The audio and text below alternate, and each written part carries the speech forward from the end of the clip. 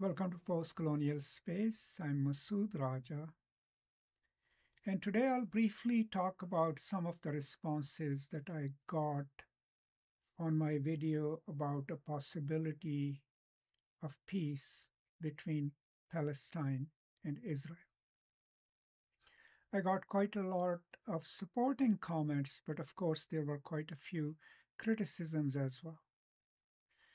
And I think those criticisms, though valid, are slightly misguided because they assumed that I'm not aware of the history of Israel Palestine, and they assumed that I was intentionally not taking sides. My point in that video was that in order for a lasting peace to be accomplished, both sides will have to think anew about the two-state solution. That's not my idea. Arafat went to Oslo to negotiate peace, to negotiate a two-state solution. Now, there is no denying the fact that Israel is a settler state. People came in, took over the land of Palestinians, and I mentioned that 4,400 Palestinian villages were literally obliterated. All of these are recorded facts of history. None of it is not unknown to me. My idea was that both sides have grievances against each other. Palestinians see Israelis as an occupying force. They see Israel as a country that literally took over their land. Israelis on the other side point to their historical claim to the same land. But if both sides just stick to those narratives and those stories, no peace is possible. One criticism was that I am denying the right to resistance against occupation. No, I'm not denying the right to resistance against occupation, but when resistance just becomes a fetish with no possible end, then what kind of resistance is it?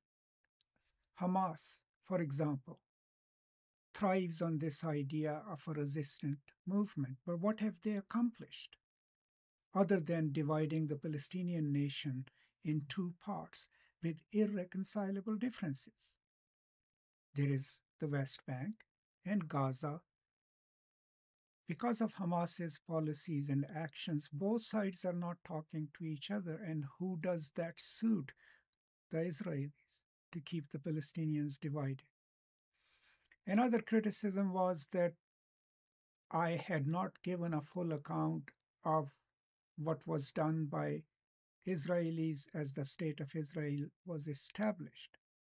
The purpose of the video was not to teach history.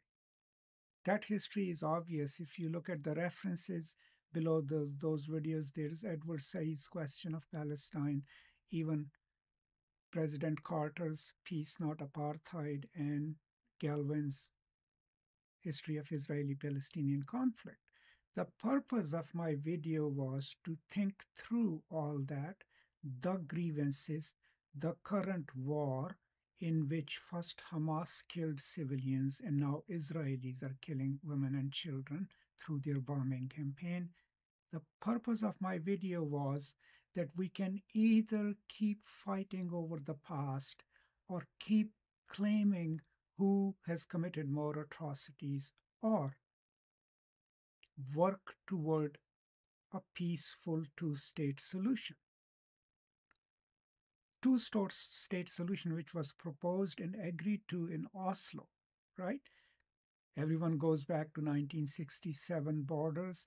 Palestinians have Gaza and the West Bank with a land link, right? That was what was proposed. The reason Arafat didn't agree to it was because Israel still wanted to maintain their military posts in the Palestinian territories. And there was no land link between Gaza and the West Bank. And the issue of right to return needed to be decided. So what's at stake? At stake is a future Palestinian state and the right of return of all those Palestinians who were ousted from their lands, which now form part of State of Israel. Another thing at stake, or that needs to stop, of course, is the settlement activity, the illegal settlements built by the settlers, right? The most conservative part of the Israeli politics. So what I just wanted to say was that I am aware of all these things. I am not naive. And I'm aware of the history of creation of Israel and ouster of Palestinians, the right of return, and the atrocities committed by both sides and people being killed right now by Israeli defense forces. There is no moral justification for those. But what I was trying to articulate and think maybe was how the two people can concede on certain things by Palestinians acknowledging the Israeli right to exist and Israelis acknowledging that Palestinians need an autonomous and free country of their own. And this is not rocket science. They had agreed to it in Oslo. So not to belabor the point, but I just wanted to highlight that yes, your criticisms are right because my video was not exhaustive enough to take into account the whole history. But I was presupposing that most people are aware of it, right? And two, the purpose of the video was to think about peace and future and not necessarily worry about who is a resistor and who is an occupier, because those are facts on the ground.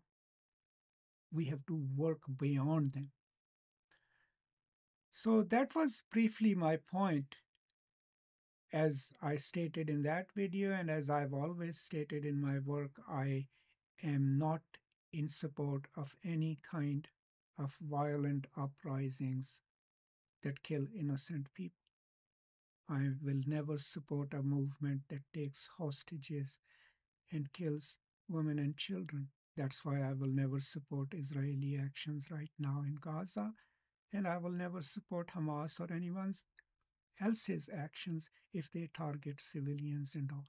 And that's a moral stance that I take, and no resistance narrative or anything else is going to move me away from that belief system. But overall, thank you so much for watching that video. But keep in mind that the purpose of that video is to see if the current situation can be stopped, the bombings, the killing of civilians, and then can the international community come together and get involved seriously to create a situation in which Palestinians can have their own autonomous nation state. And I know it's a statist solution to a problem, it's a nationalistic solution to a problem, but under the circumstances, that is a necessary first step. In my philosophy, I'm a post-nationalist, right? But if we are going to work towards peace, the beginning point of it would be serious engagement with a two-state solution. I know Said, towards the end of his life, had become skeptical of that. He thought it as a failure of imagination. But I think it would be the more pragmatic solution or beginning of solving this conflict and this state of conflict. So that's all I wanted to add. I hope this helps you understand my point of view. But if you have differing points of view, that's okay too. I mean, that's part of life, part of who we are as scholars and, as general human beings living in this world. Thank you so much. I will now be back with something else. And in the meanwhile, stay safe, take care of each other, and peace and love.